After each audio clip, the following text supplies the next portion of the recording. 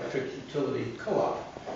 And we were introduced to CHIP through the Island Institute. And you may remember last November at the Island Institute's energy conference in Portland, they gave Block Island an award for our work that we've done on supporting the offshore cable. CHIP's co-op utility is very similar to ours. So I'm going to turn it over to Chip and let him give you a little bit of overview of what his utility looks like. We've given him some questions that we'd like to have answered, and please feel free to open up and ask questions anytime you want. This is a learning process for us, and it's an important process that we need to go through. So with that, Chip, welcome. Well, hello. Beautiful day to come here. And another boat ride somewhere else. It's different. Let me tell you a little bit about myself, just very, very short.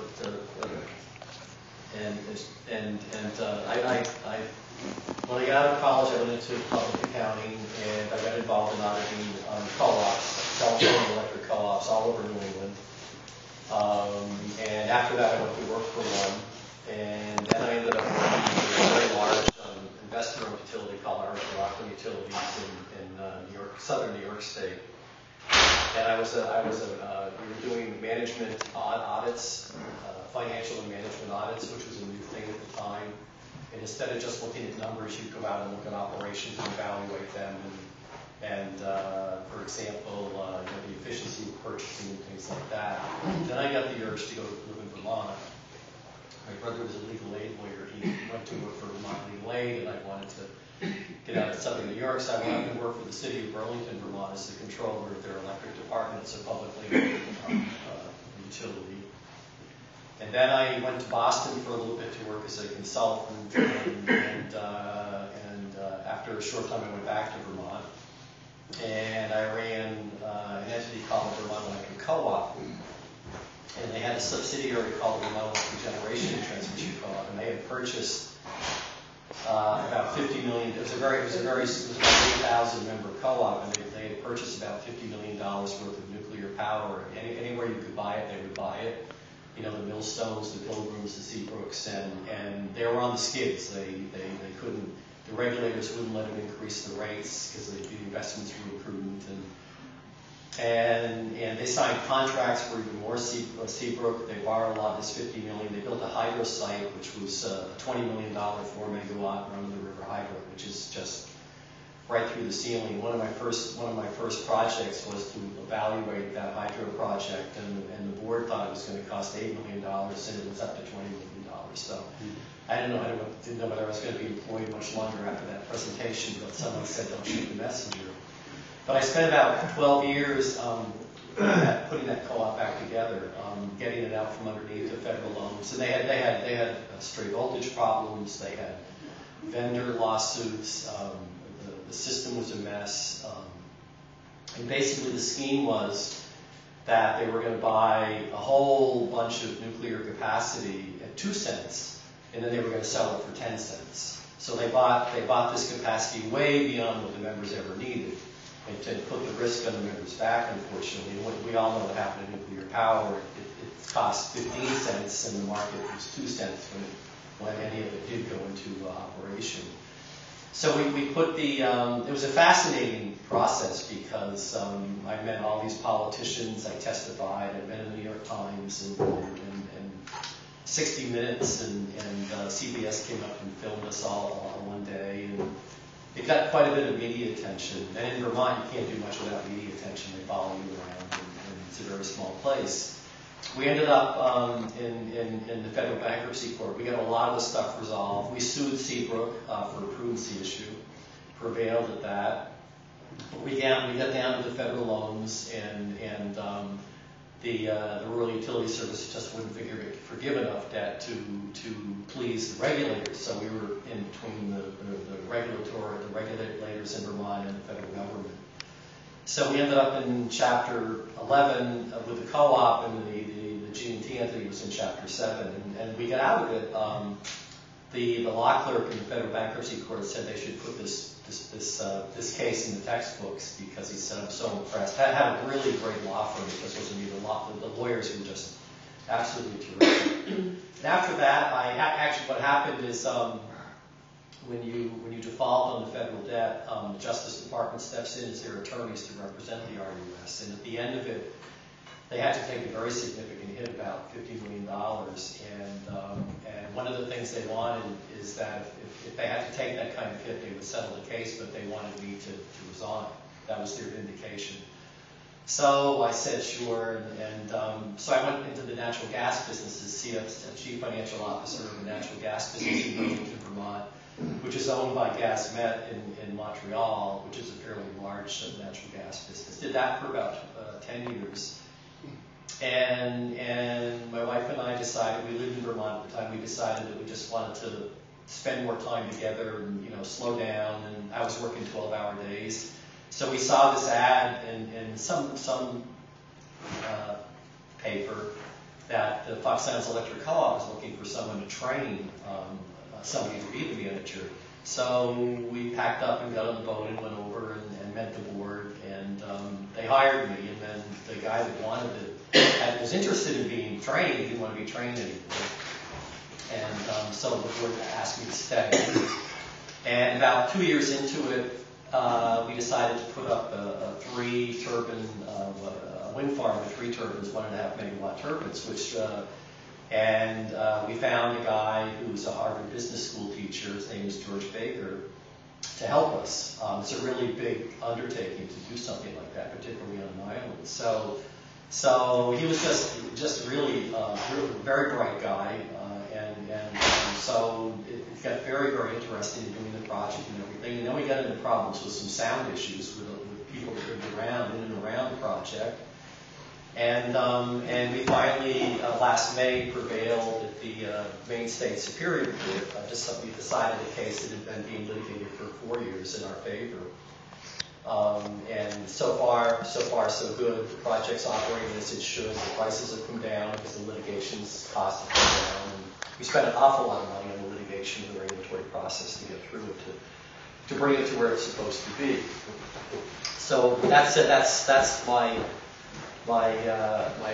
career track, and we're still there. We've been there for 9 years, almost 10 years, and we live in Vermont, and we go back and forth from Vinalhaven, Vermont. We try to go every 2 weeks, but sometimes we'll spend a month there, whatever the job requires. The board's been really, really good to me about that. So we do go back and forth. Our co-op has 1,700 customers. We have about 2,000 meters. And a lot of people have more than 1 meter. A lot of people have fish houses and workshops and things like that. So there's multiple meters under one person's name. We have our peak demand is about I would say 2,400 kW. The population is about 5-fold higher than in the summer than it is in the winter. There's about 300 members on Northaven in the winter, and about 1,200 winter customers on Vinalhaven in the winter, and that in the summer implodes into 4,000 on Vinalhaven, and I think maybe 1,200 on Northaven. We have 8 employees. We have 4 linemen, and we have 4 people, including myself, that work in the office. We have a co-op board of 9 members who were elected, and the co-op was created in 1975, and the process there was the co-op was formed in 1975. They went to Washington to get a loan to buy the Vinalhaven light plant. And that was basically, they had diesel generators down in the center of town on the water, and the islands were supplied, there was no connection to the mainland, the islands were supplied power with these diesel generators. And they were, in those days, the technology was not really reliable, and they call, I I think I've heard people call it was like half and half or something. And they would serve one island half a day, and the Vinalhaven island half a day. So it wasn't convenient. It wasn't a convenient way to serve people. So they went to Washington and got a loan from the Rural Electrification Administration, a 2% loan. They bought the light plant, and then they also got sufficient funds to build a cable to the mainland. And so in 1975, or a little bit later than that, they connected the co-op system on both islands to the mainland, and now they could buy their power from Central Maine Power, which is a large investor-owned utility. So that was something that was very, very welcome as compared to the system that they had and the reliability issues. That cable lasted about the late 1998, 1999. They started having problems with the reliability of that cable, and as you probably know, the tidal changes are very extreme in Maine, and also the bottom of the ocean is very rocky. So these were 4 single-phase cables, and they would move. And with the rocks, they would rub and they would fall. They would wear through the wire, and they'd have to shut they had 4 cables, so they have 3 energized and spare, so they could shut the damaged one off, energize the spare, and then go out and barge and fix it. Well, as people were they buried? What's that? Were they buried or just laying on top of the cable? They were just on top. Yeah, these guys were on top, right on top of the ocean. And then it got so bad that, one would fail, and then they go for the spare, and that one had failed. That one was damaged too. So in 2004, they set out to put in a much more modern cable. And in 2005, they put in a single cable.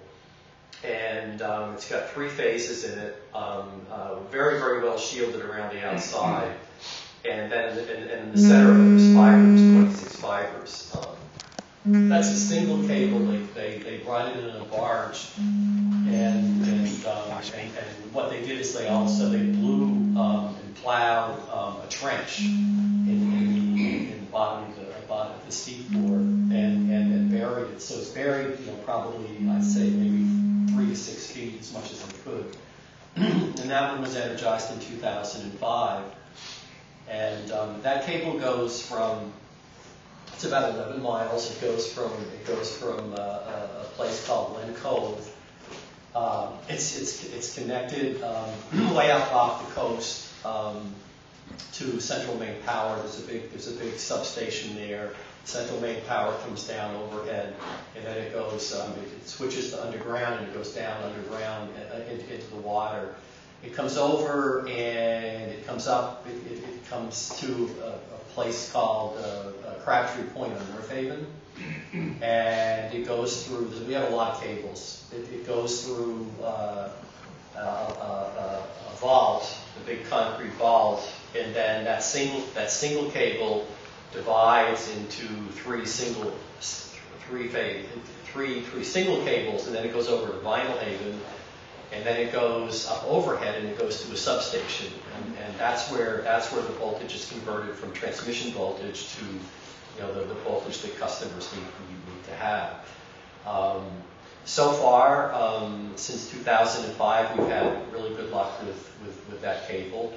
The fiber, we've leased a couple of the fibers to Time Warner for a pretty good revenue flow, and I think in the long run there'll be more companies that are interested in doing that also. That's the history of the cable. We did have that vault that converts the single cable to 3 single cables. Caught fire last April, which was kind of traumatic, and it's just like when you open, it's like a big barbecue, and you look down and you can see where the big cable comes in, and then the 3 single cables go out. But we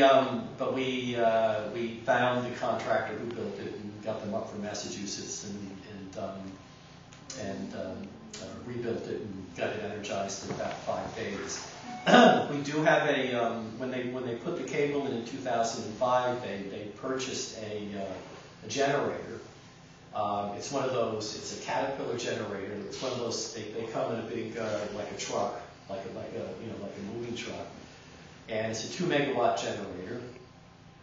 And it's hooked up to the system, and basically what they can do is they can disconnect the co-op from the mainland right by it, and then they can energize that Caterpillar.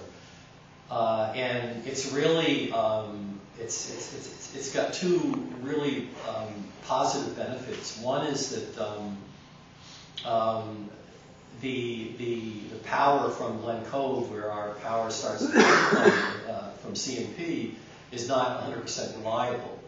I was sitting in my office one day, I think a year ago, and the lights went out. And people call, everybody's lights were out. And so the lineman went out and said that both islands are off. And one of the towns to cross on the mainland is Thomaston. So somebody hit a telephone pole in Thomaston. And don't ask me how. It's you go way across the ocean, and then you go down about 10 miles from where CMP feeds us. But anyways, that's what happened. So the lineman we have can very quickly rush up there and energize, turn on the generator, and it's fine. So it serves. It burns a lot of oil. It's expensive to run, but it's a lifesaver when we lose power from the mainland. It doesn't happen very often, but it's nice to have when it does. When we had this valve problem with the fire, we ran it quite a bit when the repairs were being done, because again, that was part of the main cable that provides us the electricity. The second benefit it has is that we found out that we can get a credit from ISO New England just by virtue of having this generator as a backup. So people can buy the capacity, as I understand it.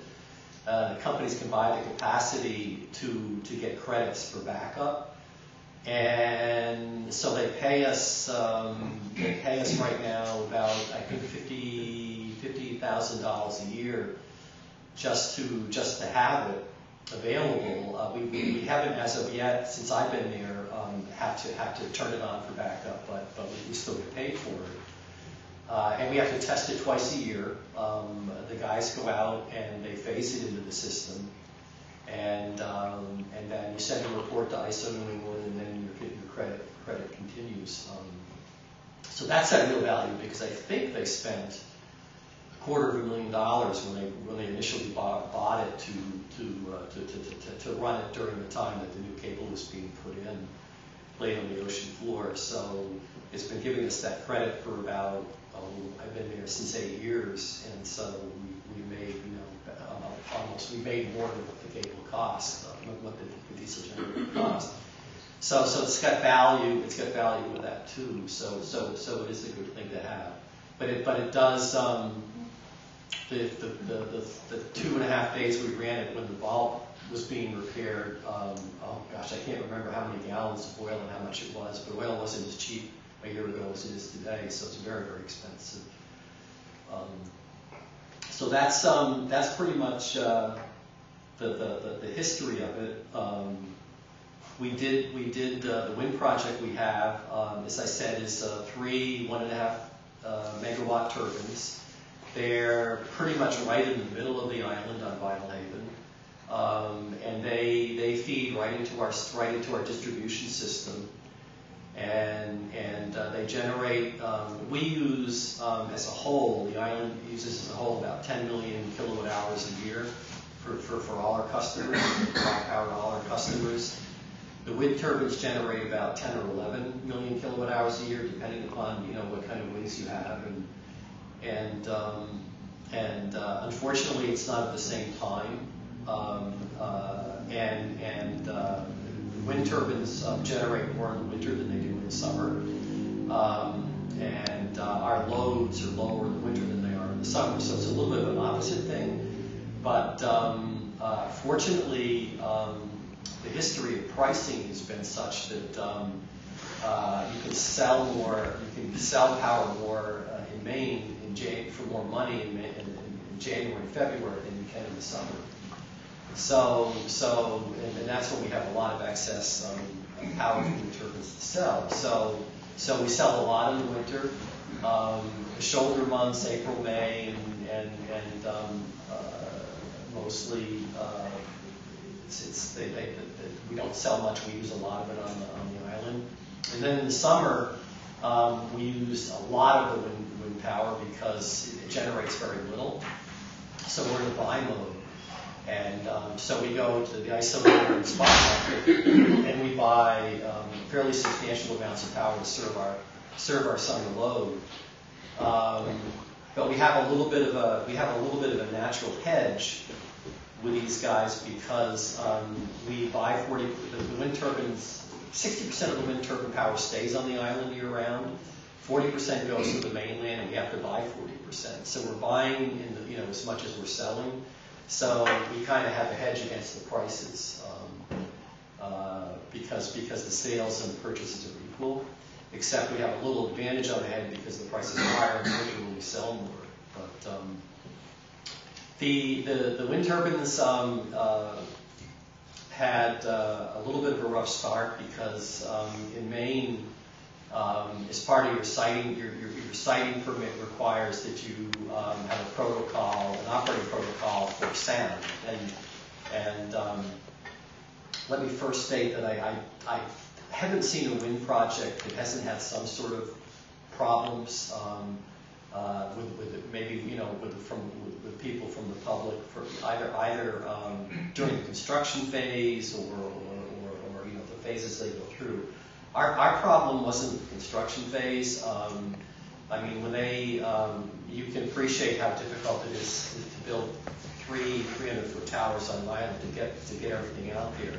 The crane was so large that they had to bring a crane in to put the crane up, the main crane up. And everything came in barges, and they come right in. A lot of them came. Some of the stuff came in the center of town, and people would be down there clapping, so it was a very joyous process. And we hired Chimro, who was a construction company from outside of Portland. They were just great. I can never say enough good things about them. How they were on time, how they blended in with the community, how they told people what was going on, and so that part of it went smoothly. Unfortunately, when they started to generate electricity in November of 2009, some people, a very small portion of the people, said they were loud, and what I started to say is the Department of Environmental Protection Maine requires you to have a sound protocol, and there's things you have to do. They can run at 55 decibels during the day and 45 decibels at night, and so we got into, to make a long story short, we got into 4 years of litigation. The neighbors. There's about, when I say neighbors, there's probably six families. Thought the protocol wasn't strict enough. That it should be stricter than what the DEP gave to us. So they challenged it at the Superior Court and prevailed. The DEP and ourselves appealed it to the state Supreme Court, and Supreme Court said our protocol was fine. We had one specific complaint that the whole case was about, and the Supreme Court said that it was handled properly. So that decision came out in May of 2014. So everything has been, no pun intended, quiet since then. But we spent a lot of money, and the DEP and the Attorney General spent a lot of time and effort, getting to that point. We were able to bring the cost back down. I have a graph that shows the cost from the operation date, and as the litigation got more and more active, the prices went up and up and up. And as the litigation wound down, the prices went down. We also got a pretty good rec contract in that one of those stages. So now we're down to a little over, in the budget this year, I would say for the cost of wind power, a little over 6 cents a kilowatt hour. It went as high as 8.5 cents, which is very expensive. That's not the whole bill. That's just the wind project. But I think generally, people in Vinalhaven are real happy with the project. During the litigation, the controversy got very nasty, just people said things that probably were inappropriate, but so far I think it's headed back to a reasonable thing. I think that the opponents tried to portray that half the town was against it and half the town was for it. No, 97% of the town was for it, and six or seven couples was against it. That's and we tried. We had two mediations during the Superior Court case, and we weren't able to resolve our differences with the settlement. So the litigation went on. So the project worked fine. It came in at cost. It's generated exactly what the feasibility study said it would, I think it's fascinating. When I was in the natural gas business, you didn't talk about renewable energy because natural gas was the thing you wanted to sell. It was the dominant product. So I can remember standing out there one night, and there was a guy trying to fix the programming on the SCADA system, and it was snowing, and I was standing right in the middle of the whole project, and to look up and see these blades going around and saying, these things are generating enough electricity to serve these islands, and they're not totally harmless. I mean, people will argue that the concrete that you use to build the bases is an environmental hazard and all this stuff, and takes more energy than these things generate, but they're pretty harmless, and I'm one now that thinks they're a very good idea. So we have those have kept us busy. Our linemen went to the General Electric school and learned how to put the harnesses on and climb up, and they'll stand and I've got pictures of them standing on top of the nacelle 300 feet in the air, and waving, and they'll go up when if it's 20 degrees on the ground.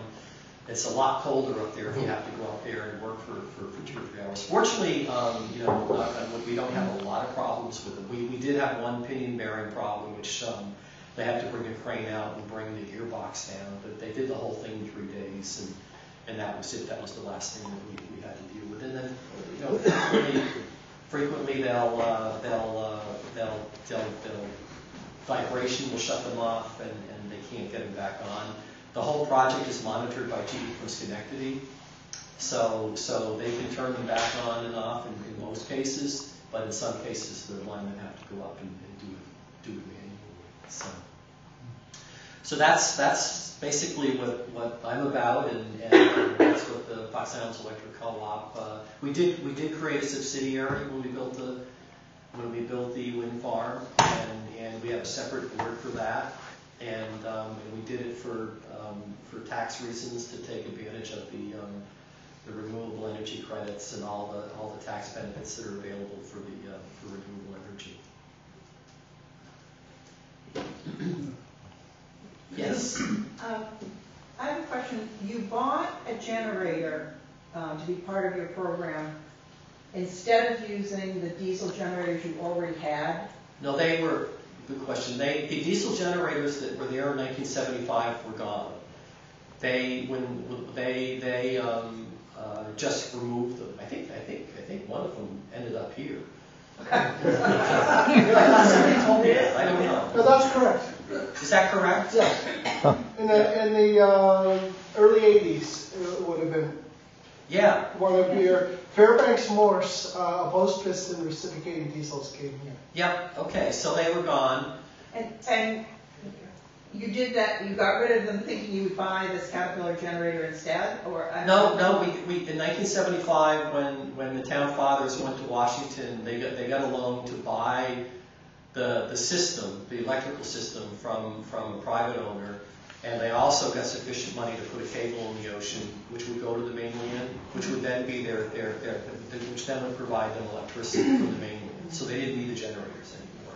So The second generator came in 2005, and basically what they had to do when they put the new cable in, the underwater cable from the mainland, they had to cut the co-op off from getting any electricity from the mainland. So they bought this generator to provide electricity for, I don't know what it was, maybe a week.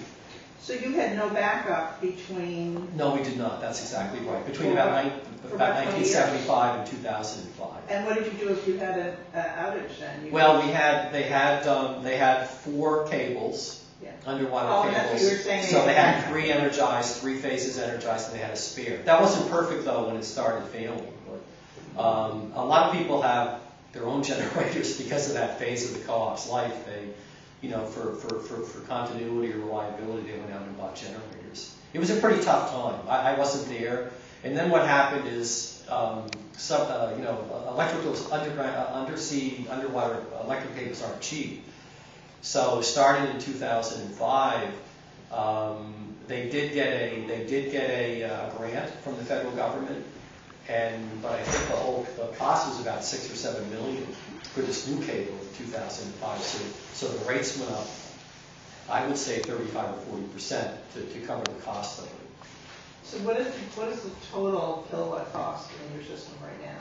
Kilowatt hours in the bill? Yeah. It's probably, I would say, probably 25, 26 cents a kilowatt hour. Yeah. All inclusive. That includes then the time that the generator has to go on, whenever that is? Yes. Okay. It includes everything. Yep. It includes integrating the wind farm power into it. It includes buying and selling on the mainland. It includes transmission costs from ISO and Central Maine. It includes regulatory costs for programs, the legislature puts together, and it includes, in Maine we call the transmission and distribution rate, and that's the portion of the rate that you charge people to run the co-op, to run the trucks, to pay the payroll and benefits and buy supplies and things like that. Yes, ma'am. I'm puzzled because I think what you've been telling us about is the engineering of the system, whether it's wind or generator or whatever. But as far as I've understood it, and maybe I'm wrong, you're a cooperative. Yes. Which owns the whole process of engineering, distribution, and has to negotiate it with the various parts. I think so. What do you mean by negotiating? Well, let me contrast it with the way I've seen one of the difficulties we have here, difficulty being quote. It may be a good thing we have here, it may not be, I don't know. But we've got BIPCO, the power company, which is privately owned. We have a wind farm that's being set up by a privately owned company. And we as a community own nothing.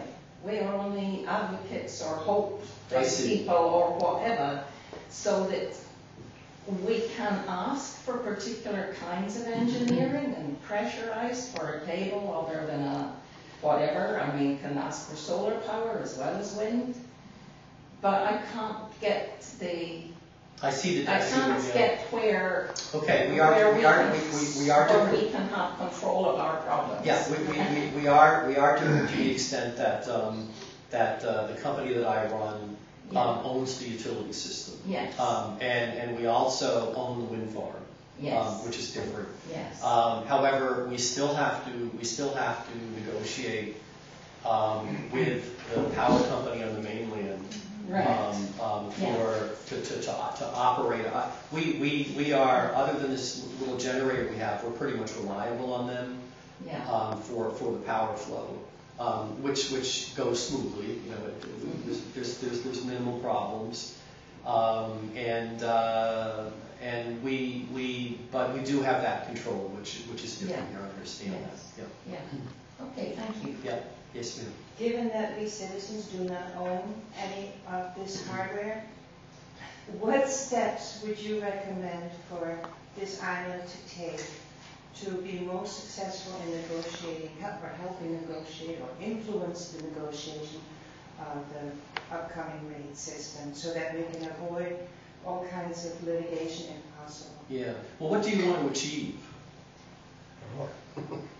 Renewable power. What's your goal? Renewable power. Somebody else might say lower costs.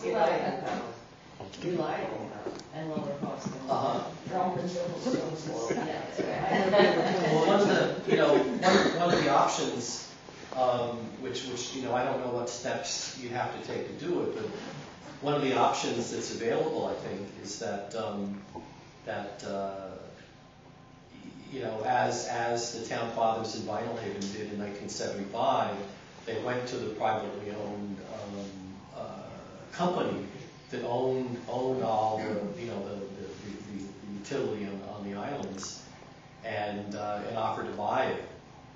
And their plan was similar to what I made. Their goal, I think, was similar to what your goal may be here, and that is that they wanted reliable power, and they wanted control over the quality of the power, because the system was very run down, and they had access, and by creating a co-op, which they could because they met the requirements the USDA has to do that.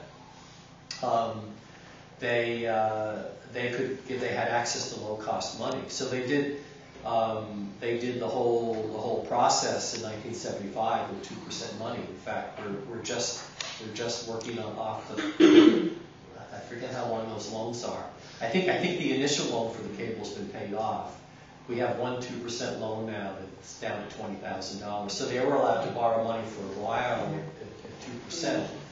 Now, really now for the last couple of years, those same loans that you borrow, today, are probably 3%. So money, it's starting to go up a little bit, I guess, but it's very, very inexpensive money. I made a point in the last 5 years, because it's such a perfect time to rebuild our system. And our system had some reliability problems. The distribution system, the ones you see on the streets that go to your houses, some of it was very old. We had poles that were 50, 60 years old. You couldn't climb them. They'd blow down when the wind would blow really hard. The wire was old, so we, for Northaven, for example, the northern island, we put, I think, probably $1.2 million into. I mean, you can just tell by watching the overtime hours, and people's reactions when you talk about the co-op, that it really is significantly improved the reliability. And people have control. People can vote for their board members, and it's a democratic process. So, did you keep the line above the ground when you upgraded the system, or did you put everything underground? Oh no, we put it. It has to be above ground. Vinalhaven more than Northaven, but both islands have an incredible amount of granite underneath. And we have something called a rock drill. So if we want to set a pole, we have to take a rock drill out and drill through the granite to get the pole in the ground. So the underground is very, very difficult to utilize. Could you say, give us a little description of how the board works and how the relationships are there? Can I ask you a quick question before that? Who are the members of the co-op? That everybody that takes service. When you come in and you want electricity, you sign a membership card, and now you're part of it. And you're a member of the co-op. Yeah. Yeah. You are. So then, who are the members of the co-op? How does the board work? Yeah, how's the board work? Well, if you want to be a board member, you have to get a petition with I think only 15 signatures. There's a nominating committee. So you give your petition to the nominating committee, and you have 2-year terms. And every 2 years, you go through that process, and your name goes on a ballot, and you basically put your hat in the democratic process, and there's actually 2 districts. Northaven is separate from Vinalhaven. So people in Northaven, there's 3 board members from Northaven and 6 from Vinalhaven, and the people who are running, the first person that gets the most amount of votes on either island wins. And if there's 2 slots, then the second highest number of votes wins. And then you're on there for 2 terms. So basically, potentially the board could change every 2 years. It doesn't. People usually stay. And a lot of people. We just had a fellow. He moved to the mainland, and he was one of the original 5 from 1975 that went to Washington State. So he was on that board for a long time. Are there term limits? No, there's not. Yeah, no. No. Okay. And what about what are the responsibilities of the board? The responsibility of the board is to set policy and hire a general manager and oversee the general manager's position. But they don't deal with day-to-day operations at all. I've seen different levels of participation. Board like in any other industry, boards work differently in different situations. Some boards get involved in the day-to-day stuff, and some boards come once a month and spend 3 hours, and if everything's going fine, that's really the extent of it. But I'll tell you, when I got involved in the Vermont Electric Co-op, there was board members in the office all the time, and asking the employees to do things. And so I went to a meeting, and I said, if you want me to do this, if you want me to try to fix this, you have to let me run your co-op.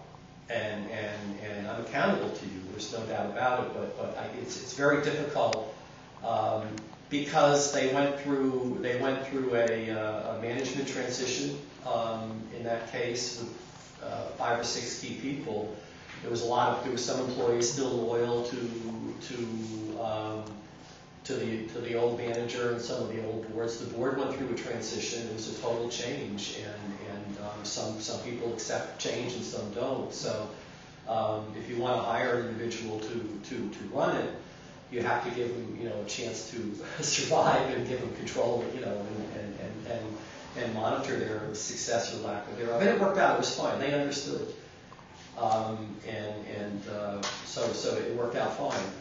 We went through a really tough time. There were 15 board members, and we went through an extremely rough time, litigation by litigation, but it worked out for them. They got a co-op back that was workable, very very good. Does the subsidiary for the wind turbines in effect isolate the liability to the main company? No. Does not. No. The RUS made sure that they loaned the wind company $9.5 million.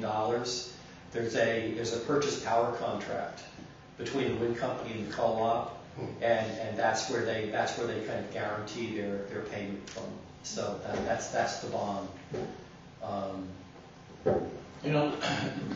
The idea of a ratepayer co-op out here makes a lot of sense. However, there are 2 very significant obstacles. Number 1, you have to have a willing seller. And number 2, there has to be a price that's reasonable. And right now, we don't have either. Now, the options we have is what ratepayers on the mainland have, and that is using the PUC regulatory process. And this is why we are having these workshops, that we as the ratepayers have to get intimately involved with the restructuring of the company, which is in the process right now. And secondly, get intimately involved in the next rate case, which will come up at the end of this year, Barbara, or part next year. Early next year. That's where we have a say. Mark? Fuel storage issues, are your tanks below or above ground for the backup generation? There's one tank, and it's, it was just put in about, we have to rebuild our substation. The generator, the diesel generator is right by the substation, the only substation on the island. We rebuilt it in 2009, one because it was old, and two because we needed extra capacity for the wind farm. And while we did that, we replaced that tank. It's a double wall tank with a safety vault, yeah. And it's the same with the transformers in the substation now. There's a talk of putting them above ground? They are above. It is above ground. It is above ground. So you're mandated to put them above ground? I think that's what the environmental department found acceptable. Yeah. Especially with all that rock. I don't know whether there was a legal test, but I'm not sure. So do your rates contain, do they fluctuate with the cost of fuel? Do the what? Do your rates fluctuate with the cost of fuel? They do. Okay. They do. Yeah. Yours do. But it's a little bit more stable with the wind farm because it's generating so much of our electricity. Yeah. But when you were talking about that period where you had to use so much fuel. Yes. Yeah. You worry about a time like that. Yeah. Of course. So they had much higher rates that month, that the month you were using, They did. You're absolutely right. Because we had to pass them through. Yeah. I did get some insurance recovery, which we netted against both the cost of the repairs and the fuel charge. Yeah. Can I rephrase my question? Oh, sure. What can this island do to best prepare for being the most effective during the process, the PUC regulatory process? Get involved, go to meetings, go to the town council, determine what the issues are. There are several issues, and we've identified them at the electric utility task group. And we, as ratepayers, have to be actively engaged in this process. And the process is, Nancy, correct me if I'm wrong, there's BIPCO, there's a PUC, and there's a town council. We don't have an advocate as a ratepayer other than the town council. Well, we have the Attorney General. What about the generation from the wind farm? Are they in it too? Or is that already done and dusted? That's already been. That's done and dusted. With the purchase power agreement with. Yeah, that's with PUC. With the national grid. Does the inclusion of the coax cable and the internet and all that complicate the whole process, or is that something entirely different? You mean the fiber optic? The fiber optic, that's right. So, that's another entity we have to deal with. Right. But that doesn't involve the PUC and the broadband. That's a separate. That doesn't impact the rate. Again, a naive question, where does solar fit into this in terms of Block Island? Maybe we have more solar than you have in Maine, I don't know.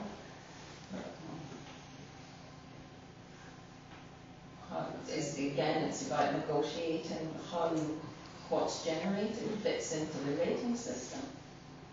Well, that gets into the whole issue of net metering. Yeah. Especially for residential solar.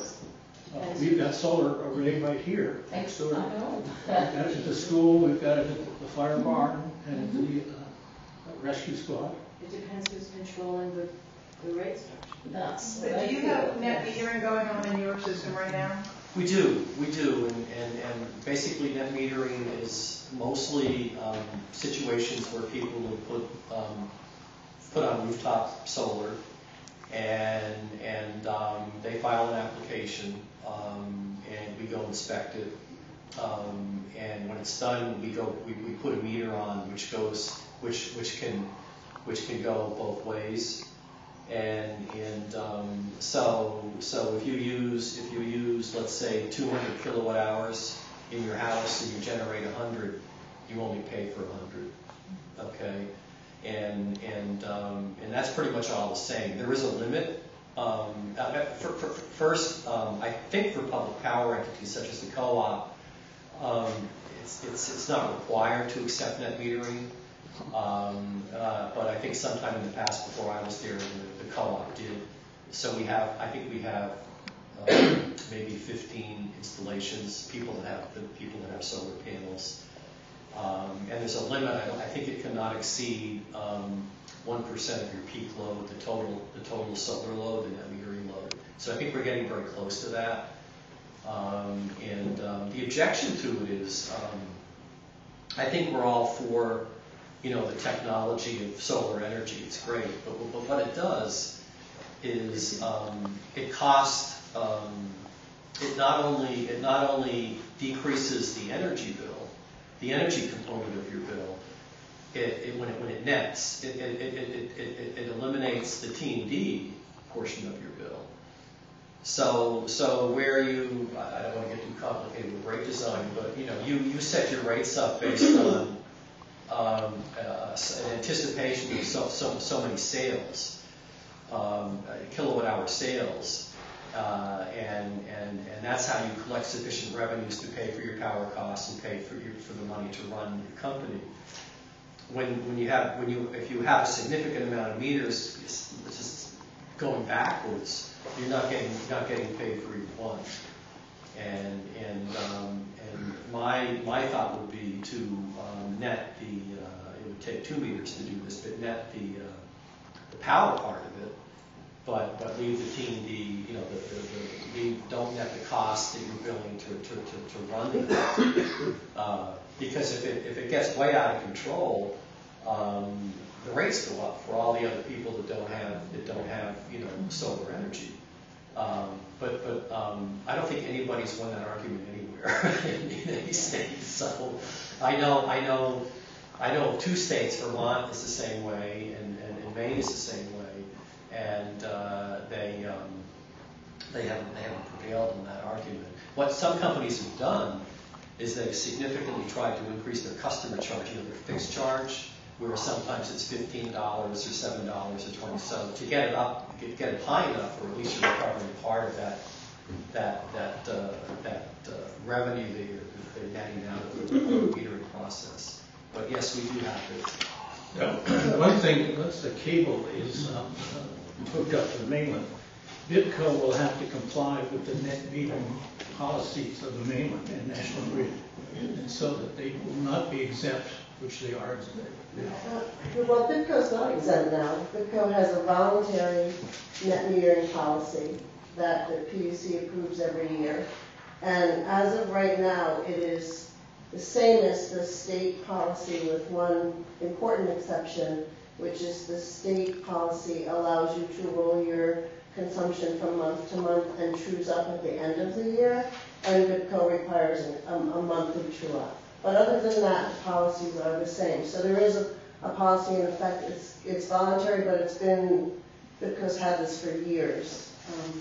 But when the cable goes in and the restructuring and the new rate case takes place, it's likely that will change to be the same as the mainland policy, because there's really there won't be a justification at that point for the difference. The other thing is, I think a lot of people people have looked at solar based on the historical rates of BIPCO, which are very, very high, right? When you're paying 40 or 50 cents a kilowatt hour, investing in solar looks like a really, really good idea, and it is a really good idea. But now that we're on the cusp of having the cable go through and our rates changing, it probably makes sense to wait and see what rates are going to look like when you're making that kind of decision, because the payoff is going to be very different if you're paying 20 cents a kilowatt, not that we're going to pay 20, or 30 cents a kilowatt hour rather than 40 or 45 or something like that. So That puts rates as the important issue in the residents' mind rather than using renewable power being the important Okay, issue. if that's an important factor for you, Yes. you want to think about that. If you don't care whether you earn your investment back, then you're right. But I wanted to say further, if you had a co-op system where everybody who is on the, in the membership is a member, then whether you provided some of your power by your own solar and some of your power through the company, or whether you provided all of your power through the company, possibly that unfair shift to the non-solar people wouldn't happen. If you were all members in a co-op, you should be spreading the pain as well as the gain. That's true. Yeah? Well, that's true. So, But isn't also, that right? yes. Yeah. But there's also some to grid-connected solar. There are also some benefits. Yes. It's not just detriments that you're costing the rest of the ratepayer or something. Yeah. Because there are certainly all throughout the country they're increasing solar because of those advantages of back having a cushion, and when there's it can help eliminate brownouts and stuff like on that nature. So it's not directly a good and bad situation there. I do agree that at some point, if you are net metering, there, like you're saying, there should be a cost for the transmission. That's not unfair, and depending on the system and how it's set up. But and we're finding, like some things we've been told in the past, like maybe 3% the saturation would be the max for solar, or in other places now we're finding that's not true. Anything out of 20, 30%, depending on how your system's set up. And so there's a lot of flexibility, there's a lot of misinformation, there's a lot of new technology out there that's able to do all kinds of things we haven't thought of. You know? But if you have 20 to 30% saturation with solar in a system, you're definitely going to have some great problems. You know, if you have, if you have that metering, depending on how that's set up. Yeah. Depends on how you set up the metering. I mean, a lot of places have done that. You know, certain other islands have even more than that. You know, and are successful. And what we're looking at now to complement the wind farm is a solar farm, and I've talked to two companies that build them, and I've just gone through the second one, and I thought the second one got our problem, and that is that you just can't go out and plunk down a megawatt of solar and say, okay, I'm done with it. Because in our situation, we have a system that peaks at 2,400 kW or 2.4 megawatts, and we have 4.5 megawatts of wind, which generates far more electricity in winter than we need and less in the summer. But solar generates electricity 12 months a year. It's not even. And more in the summer than the winter. Yeah, and what I have to do, which is good, but now you're stacking on in the winter all this new generation, this new solar generation on top of what the wind turbines already generate. And what I can't convince people of is that you do not want to get yourself in to a situation where you're hugely exposed to the market, where you're relying on the market, where your customers are using very little of the next, the solar layer of generation, and in the winter, and now you're selling a lot of wind generation to the system, and now you're stacking on top of that a lot of solar, because then you're relying on the market. So my point is, if it costs you 9 cents a kilowatt hour to build it, and the market's 3 cents, you don't want to be in the market trying to sell all that. So you have to be very careful you don't overbuild. What's the differential where you are between winter production and summer production of solar? I'm sorry? What's the differential between your winter production and summer production of solar? Because it should be, as far north as you are, that should be significant. I don't think it is. I don't think it is. What's the capacity of the cable? 20 megawatts. Oh, so it's quite large. Yeah, they when I wasn't involved in it, but I think when they built it, they had the anemometers already up on the wind site. So they anticipated or a future with renewable energy in it, and so that's. What caused the fire? What caused the fire? Oh, well, the winter of 14, the submarine cable comes up on this peninsula that goes out. It's called Crabtree Point, and it goes under a beach, it goes under a road. The single, and then it goes into a vault, and it's in marshland, saltwater marsh, and it was so cold. We think, this is our theory, that even the thoroughfare, this is a thoroughfare that separates the two islands, and they've had to bring the Coast Guard cutter in to split the ice up. I don't think it had frozen over in 50 years, and the whole thing froze over. It's quite wide, and ice got in that vault, and there was tidal changes. So the ice was moving. The wires come up like this. The wires they come up like this from the other side, and the ice the ice was kind of moving. As the tide changed, the ice was moving up and down, and pulling on the cable. And you don't have to have much of a short with 34,000 volts, to break a flash, and that's our theory. That's our theory. Just because it was so cold, and probably in prior years it never frozen, as the thoroughfares never frozen. Can I also ask, is one of the differences between wind and solar, apart from the seasonal differences, that wind is owned and distributed by a co-op or a company, whereas it's assumed that solar is owned by the person whose roof it was on? Not necessarily. Well, I know I'm not on a solar farm, but in general, that it could be so that the metering is set up to give back to an individual or take rather than. Well, I think it just so happens that solar is easier more manageable for individuals to put up than wind. I think that's why you see more of it. It makes a difference to the way the rate's structured. Yeah, but companies. Part of what you use is seen to be yours, whereas the rest of what you use is taken from the common pool. Right, and that's why I think it would be better if there's savings in a co-op solar farm to build it for the benefit of everybody. Yeah, that's what I'm getting at. I mean, I'm thinking of other places like China or somewhere like that, where in Beijing the heat goes on in October, whether you want it or not. Yes. It's. I'm not saying we couldn't give that amount of control to a company, but we're talking about that makes quite a difference to the way you work out your metering. If part of it is supposed to be your own and part of it is supposed to be common. Right.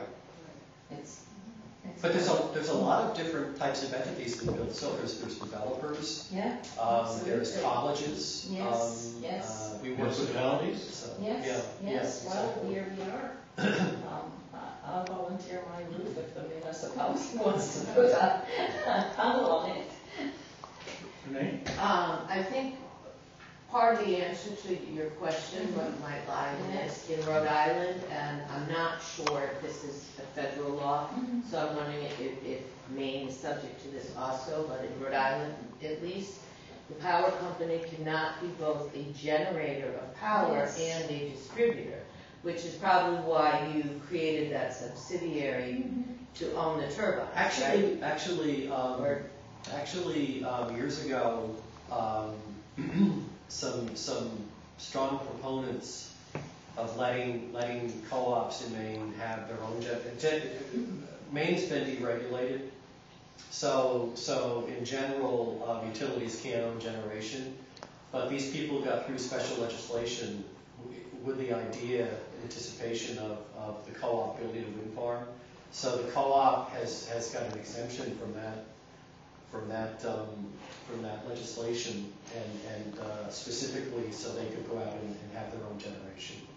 The subsidiary was formed basically to take advantage of tax benefits. No.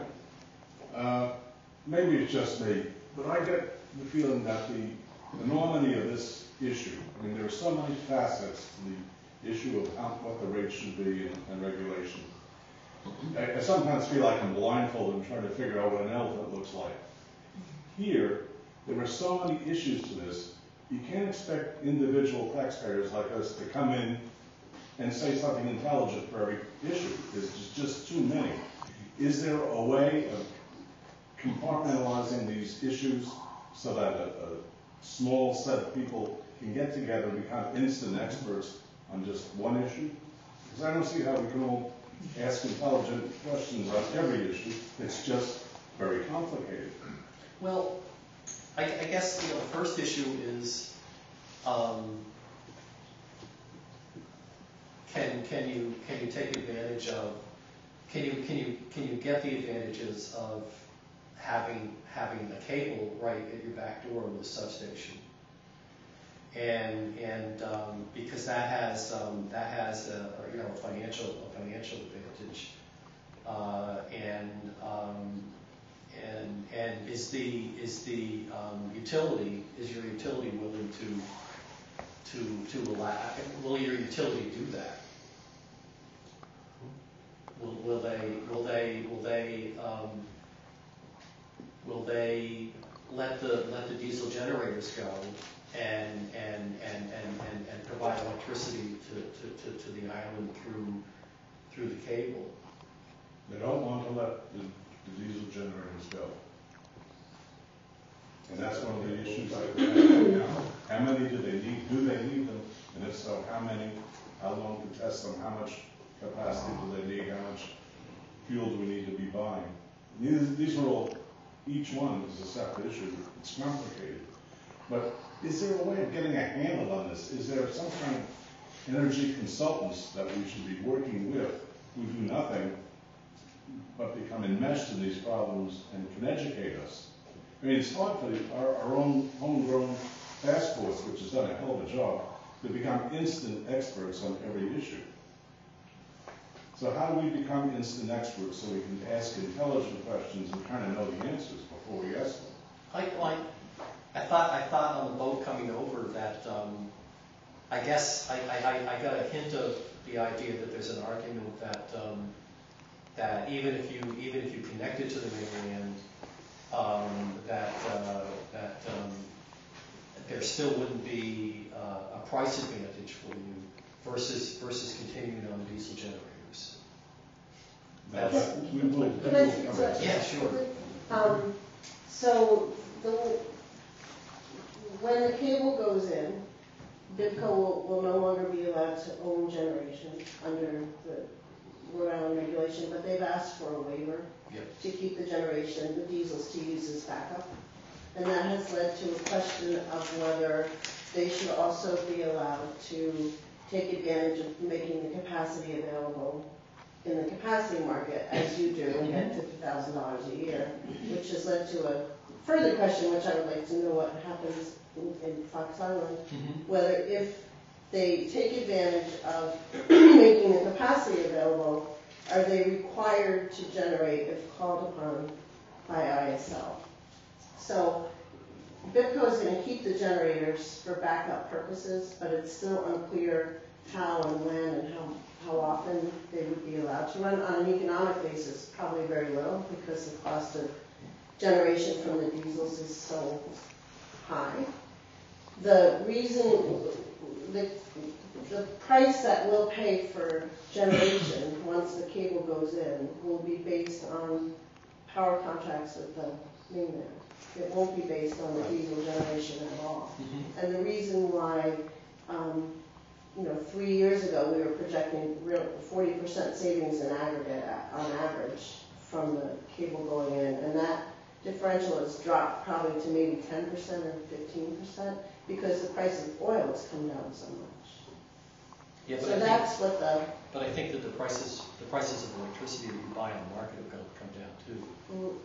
But not as much. And in fact, in the wintertime, I think there's the constraint of, this is getting a little off topic, but there's constraints in natural gas supply that tend to push those prices up in the wintertime. They pretty much dealt with that.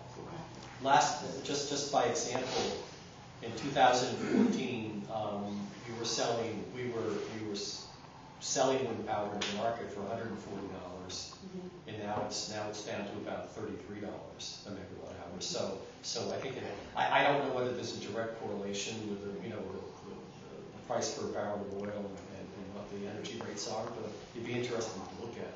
But when the cable goes in, we won't be, our generation price won't be based on the diesels, it'll be based on whatever power contracts we have with the mainland. Now, are you required to sell back if called upon?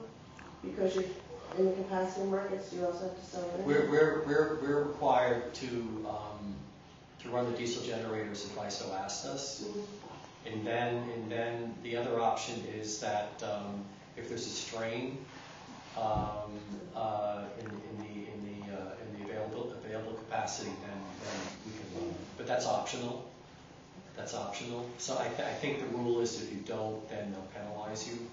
But we don't have a central dispatch department, and we're not wired to monitor the ISO needs. So we're living in a world where if they call us, we can get someone up there in 15 minutes just to start it up. So, and has that happened? It happened once last fall that I got a call, and they said the conditions are that if you run it would be an advantage, a financial advantage, and the guys went up and started. But that's the only time in 8 years that it's happened. And how long were they on for? They were on for about an hour. Yeah, maybe an hour and a half. But you still get that 50,000 credit regardless of whether. We do. We get that just for virtually having them available. And again, we have to test them twice a year. We have a summer test and a winter test. And we can still run them for our own emergency situations. And is that an offset? When you say credit, is that an offset to a capacity charge that you owe to ISO? No, it's not. No.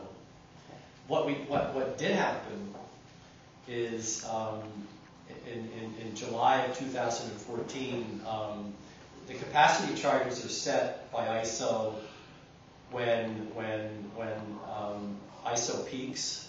So whatever your contribution to that capacity is, that's how they allocate the cost to you, and that's how they set your charge. But for some strange reason, in July 23rd of 14, when ISO peaked, the turbines were running really strong and wiped out our capacity allocation.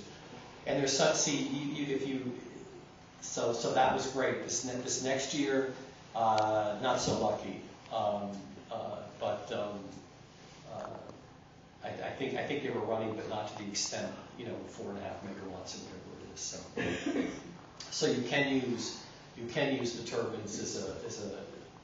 Unfortunately, you can't make the wind blow, so you don't know when. You can't force them to run when it peaks. But that would coincidentally that happened in 14. It sounds like you've had a pretty successful experience. The transition to a co-op has been very positive for your location, but with really not a lot of significant problems. But looking back on it, is there anything that you can think of that you wished you had predicted or had arranged for ahead of time? I'm thinking, is there anything you would advise us to be particularly cautious about in starting in this process?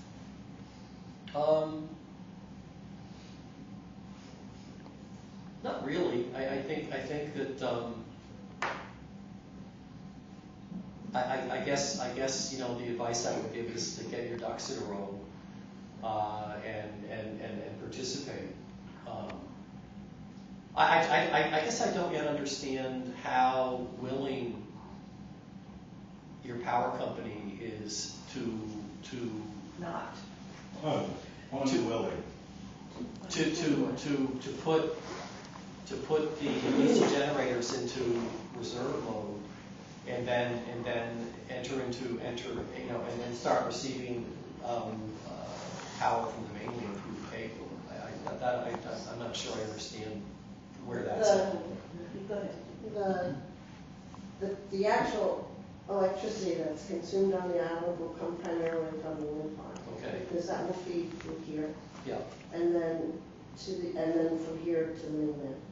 To the extent that the wind farm is not generating sufficient electricity, we would then purchase from the mainland. And who's buying the power? from National Grid Deepwater Wind has a contract with National Grid to sell all of the power At 24 cents? at 24 cents to, so all of it, 24 cents. How much? 24 cents. 24 and a half. 24 and a half cents kilowatt hour, keep going up 3% a year, but that's between Deepwater and National Grid. That's not our price. Our price for electricity will be set based on contracts that BIPCO, the power company, enters into with mainland power suppliers. Okay. So BIPCO has now hired a company called Energy New England.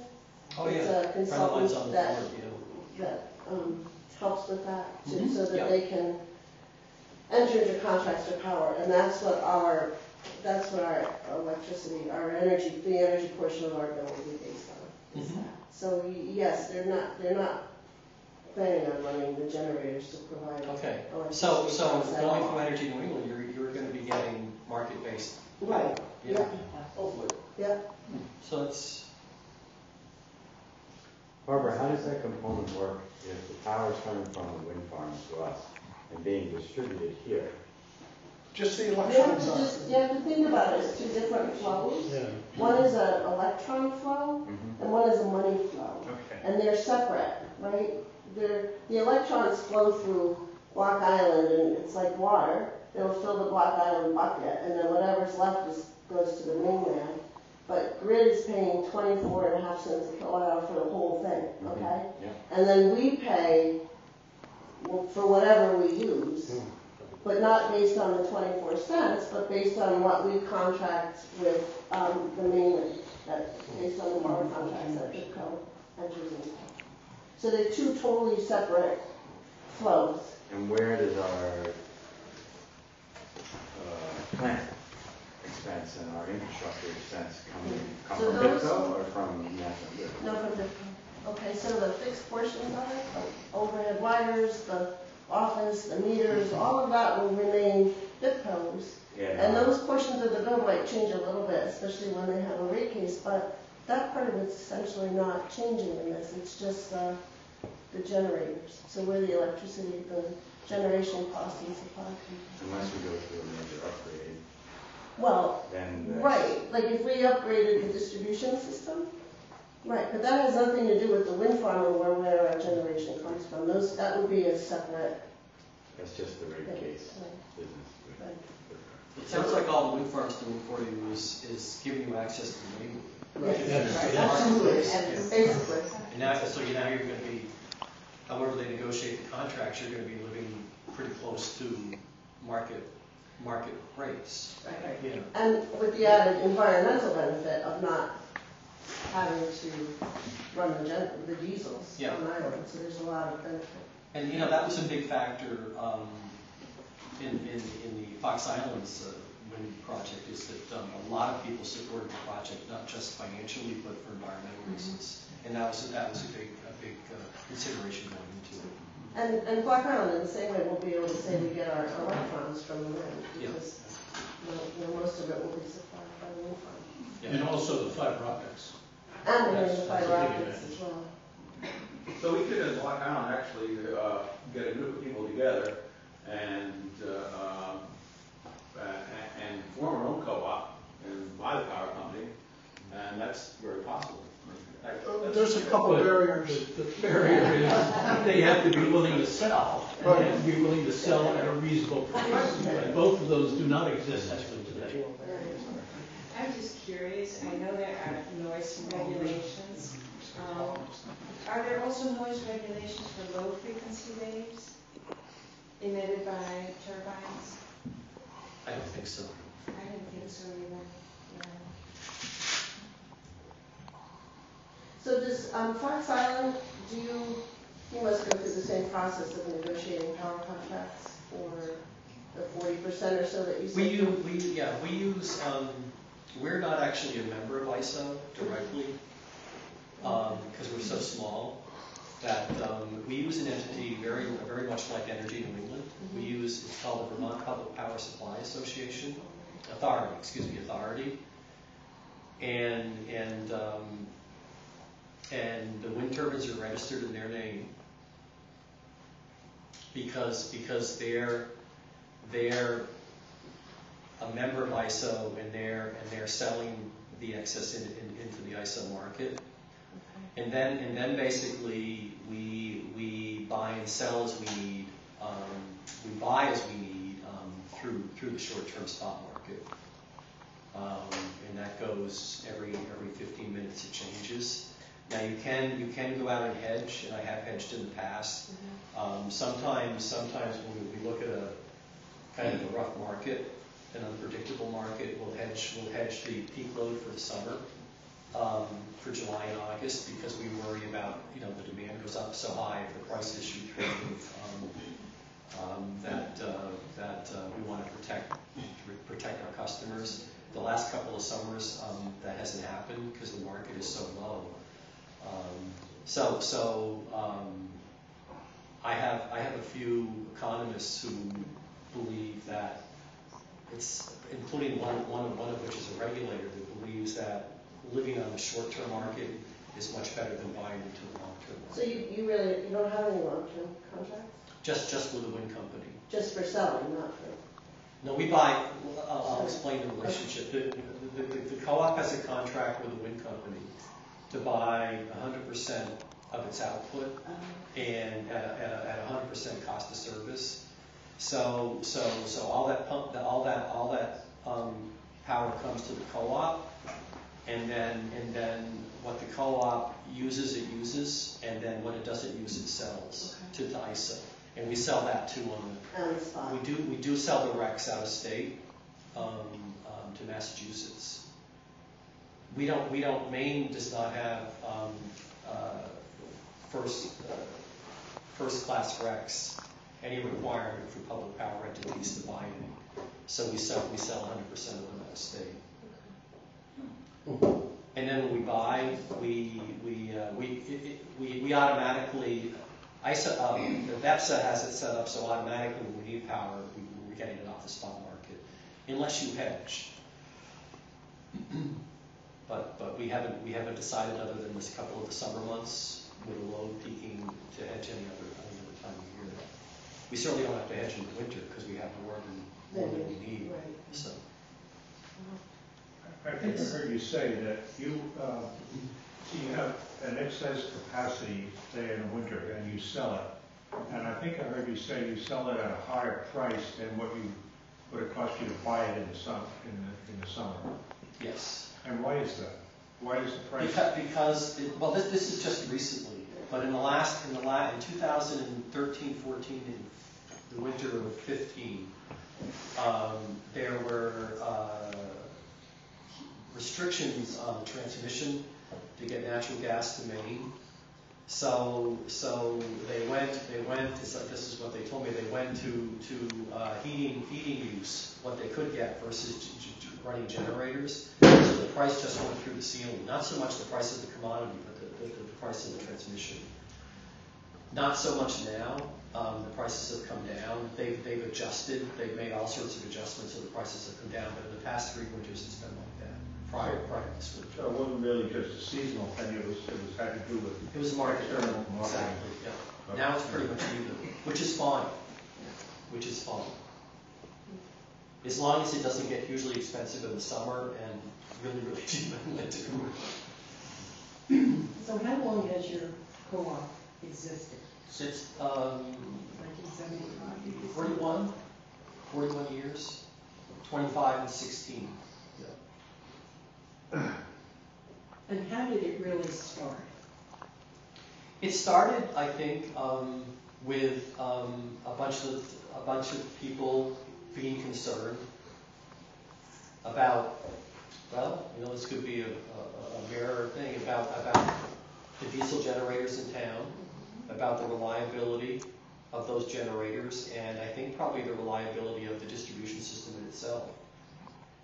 and they met the requirements to participate in the REA, at that time it's the REA programs, and the other attraction was 2% money at the time.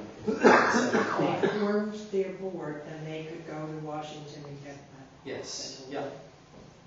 And they formed a membership. The membership elected the board, and then. So it was a grassroots effort on the part of the community to really. It was. Get this going. It was. I wasn't there, but I'm from what I've heard. But also there was willingness of the private. Yes, the that's private company electric to sell. Right. Yeah. And Well, they had a company that couldn't provide electricity. So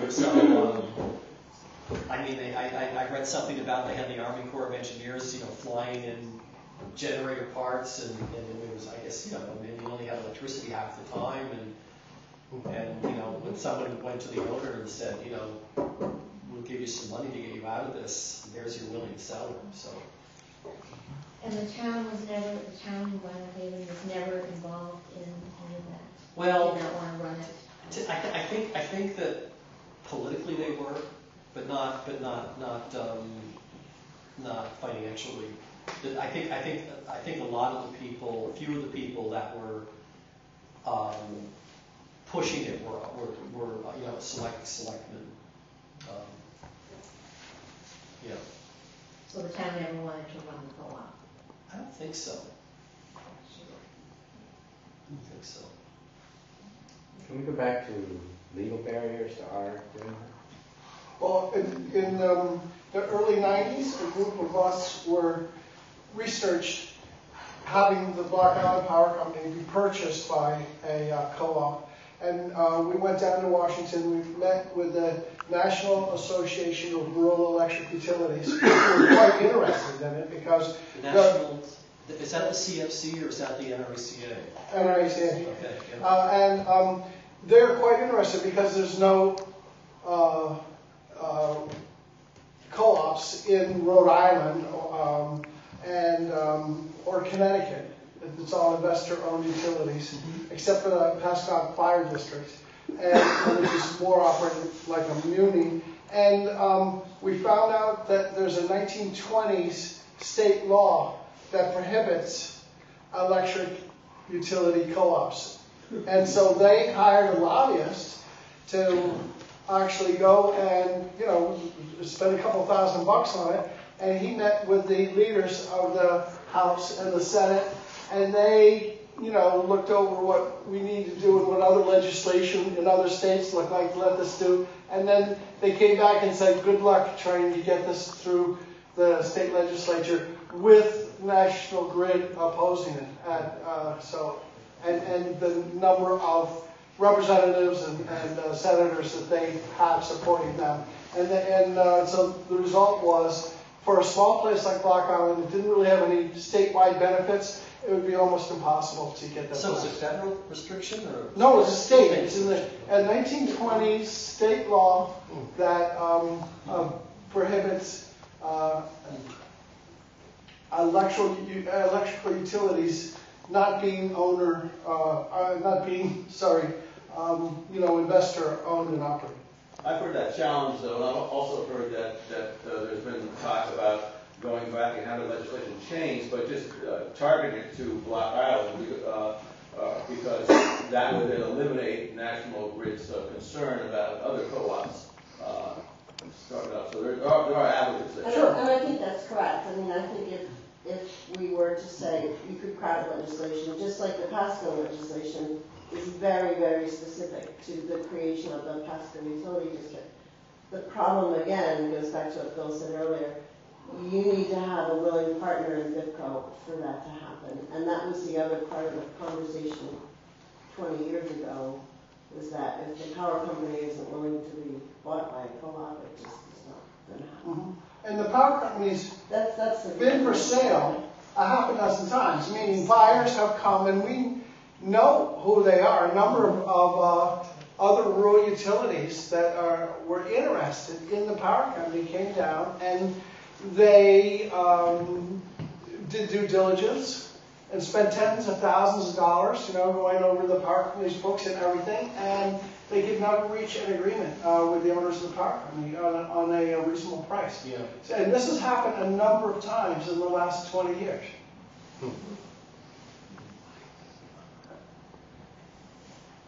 But if you're getting power at market rates, then what are the other issues? What would be your other? Well, the distribution system on the island is only 2K for voltage, and so so the associated losses with that are in the tens, of percent. So people have been talking about upgrading it to 4160 or some other reasonable voltage, and the power company up till now has not wanted to make the investment, even though studies show that it would pay for itself in 4 or 5 years. Okay. They don't say them to do it For them, yeah. But this is the first time we've ever been on this doorstep.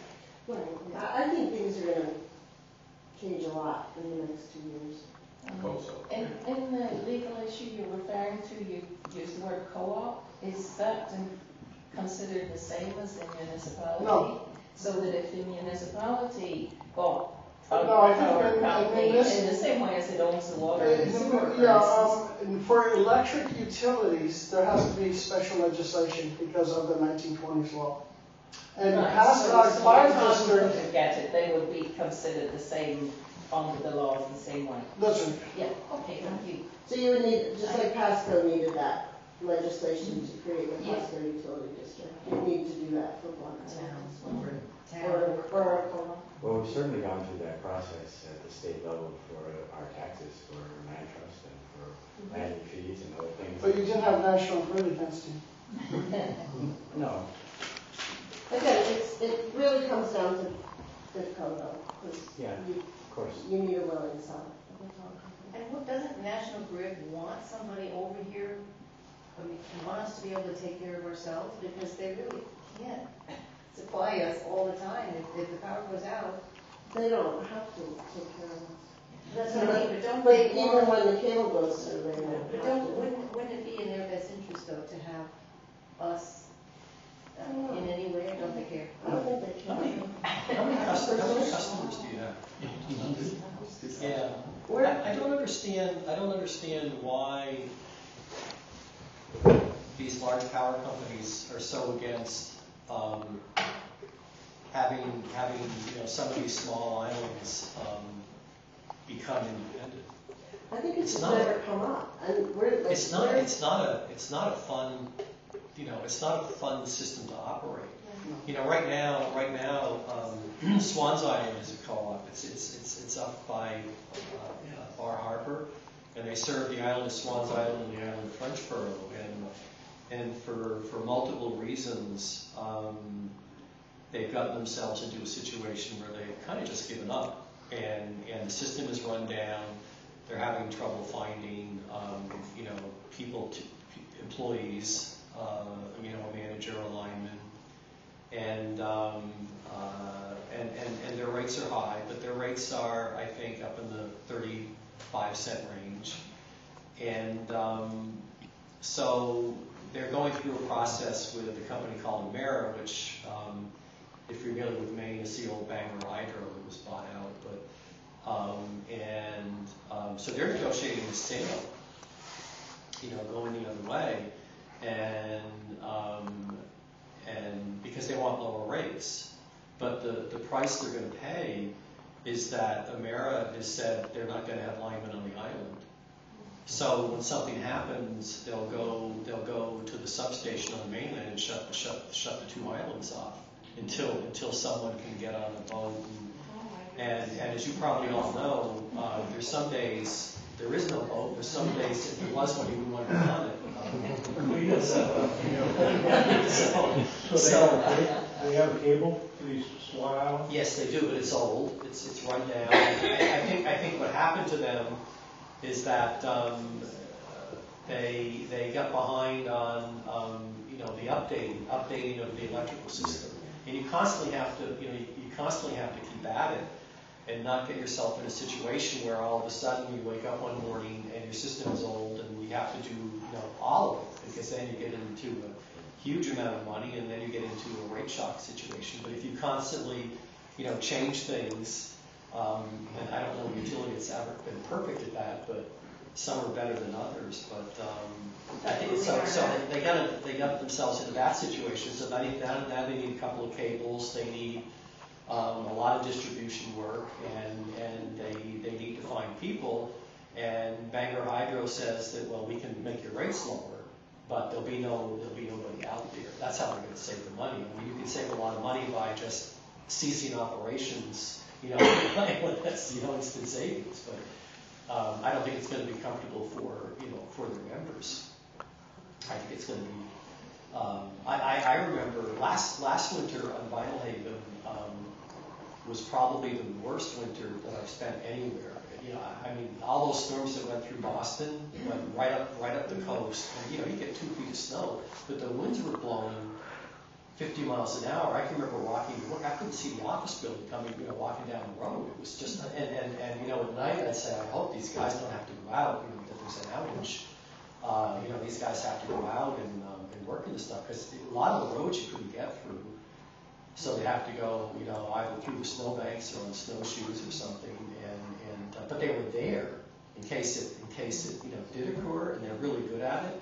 But to not have anybody there, and then worse yet, if there's we're very lucky for the most part. We just have a wire break or maybe a transformer fail, and so you're not having 2,000 people lose electricity. So, but if they weren't there, somebody would go from Central Maine Power, from Bangor Hydro, and pull the switch to the whole island until you could get someone over. But I don't know. It just doesn't work in my mind. But what's your population? Probably between the two islands, 1,500. Yeah. How many meter accounts? There's 2,000 meters. How many do we have? 1,700. Yeah. For very possible. Yeah. But we now definitely are in that situation that you were talking about that other company, about having a distribution system. It's not wonderful. It's not as bad as it used to be. I mean, all of a sudden they woke up and said, well, maybe we need to do something. So it's not as bad as it used to be.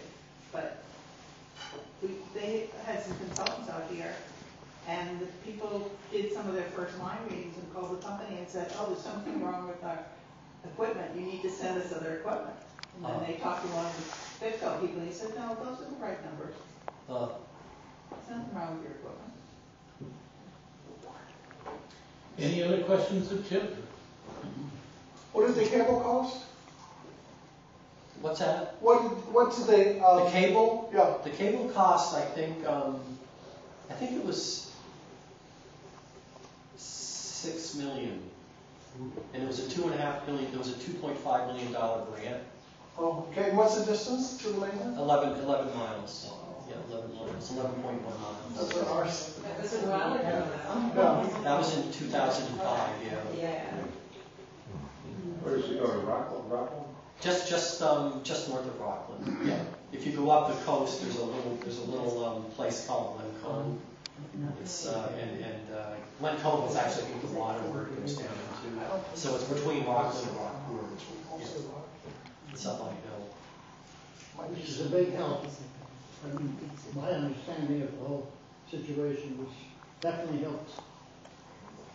Yes. I think Peter made a good comment. This is pretty complex stuff for just lay people. And I sit on the Electric Utility Task Group with Barbara and Everett, and a lot of times when they're talking about these details, my eyes just close over. Well, I think you've made it very, much clearer Well, thank you. than certainly I've understood. Well, no, I think if you get through the, if you can get a power source other than the diesel generators, and you can live on the market, and Energy New England is a very good organization, by the way, you know, and if they can negotiate financially positive contracts, then you're probably going to see an improvement, you know, versus what you have now. So if that all happens, that's good. So are you saying if we formed a core group and we engaged Energy New England to negotiate? No, They're already engaged, they've got their consultant. Oh, I see. But you know, you can ask, I think, your power company to have you know, public meetings, information meetings, and just tell you what's going on. Can't you? I'm sorry. We do have the PUC, this is the second, you're the second person who's come. We had the PUC came and spoke with us, a couple months ago, in October maybe, and the attorney who's sort of reading that walked, I don't know if anyone here was at that, but she walked through the entire process of the restructuring and the rate case and so on and so forth. And they've offered to come back out again. And they've been having meetings with Rock Island Power to sort of lay this out, which are open to the public. And town has, Nancy's attended them. Yeah. I've been to one, Evershore goes to them. So it is a public process. There's nothing about it that's not public. And the meetings are usually noticed. And I know Cindy was surprised that she'd be more than happy to come out again and go through this kind of thing with us. And she also was notices place? Well, it was in the paper. Yeah, so it's just looking at small. And then the EUTG meets once a month, and these topics are always on our agenda, and we would look forward to more people from the public coming to those meetings. And Cindy was going to try to arrange at some point to have the representative from Energy New England come out and explain their whole operation. Would you get to participate in that? Oh, yeah. Yeah. She would I think come that's a and make great public idea. meeting. Yeah. Well, I just wanted to comment on Peter's question before, and I was unable to make the first meeting where the PUC was here, but I just like to encourage the Electric Energy Task Group to, I think we, the citizens, rely a lot on the guidance that you can offer us as ratepayers, and to continue doing so, and as having these meetings, and because I think they're very informative. But I think that you, as we look at you, your group as professionals, and at least you're more informed than most of us, and just sort of put the issues before us in a easier understood fashion. And Thanks for trying. And if you look at the town budget, both the current year and next year, there's money in there for consultants for anyone that the EUTG feels they need to assist them in this process as we go through the next 12 months. So. Great. I have a question. It's because I don't know a lot about this area. Your generators are on land. Yes.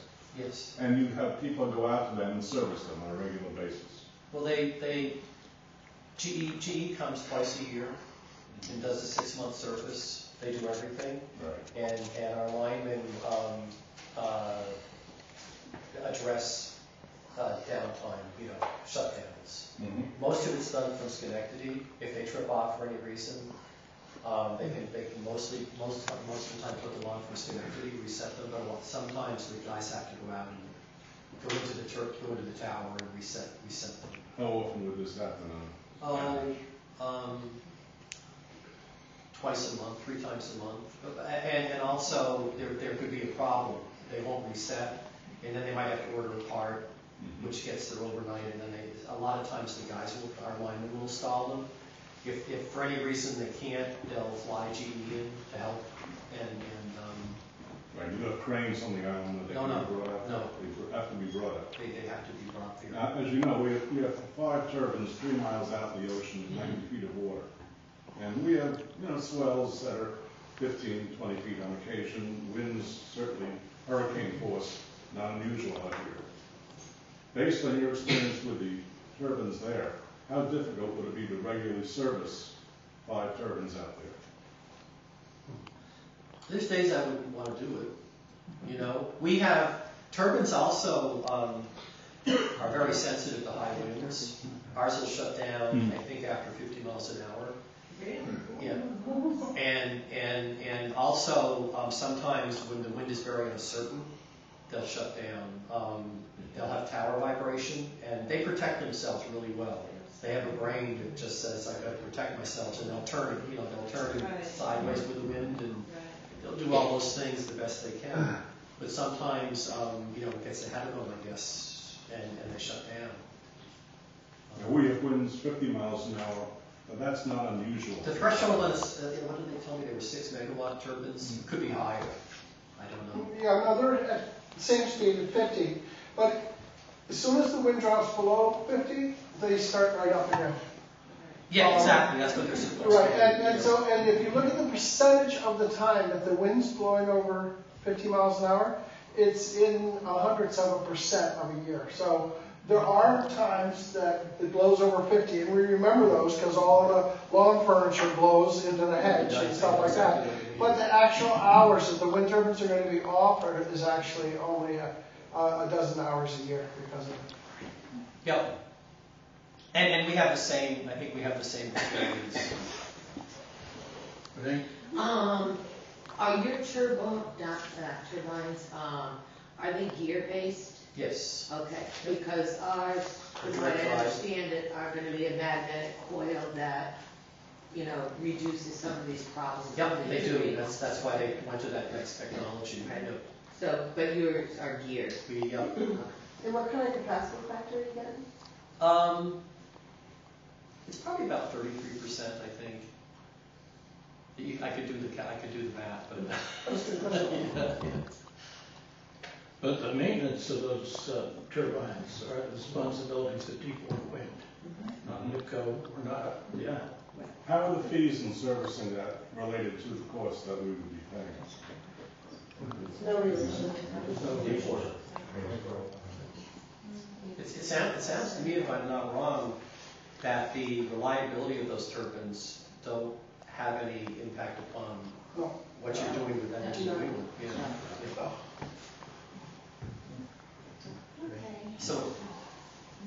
So you still have service problems, reliability problems. Much less today than years past, yes. And that's another reason to participate in informational things with regulators. Someone discounted the intelligence of the people in these chairs, and I don't think we should be listening to the questions and the quality of the questions. I think we got a pretty smart group of Block Islanders here who are really interested in going forward. Looking very optimistic. When in Vermont Electric, when I was involved, and we got into the depth of the problems, we had a lot of information meetings, because we had to let people know, because of the past and the neglect and the situation, we had an abundance of regulation. The Vermont Public Service Board really got involved, and I don't blame them. And we had differences of opinion as to how to resolve it. None of us there, after about a year transition, were involved in problem making. We were involved in the problem solving. We weren't there when the problems were made. So, we were working together to try to resolve them. But they were holding us accountable, and that's what regulators do. So. Well, Chip, we want to thank you very much for coming today and spending some time.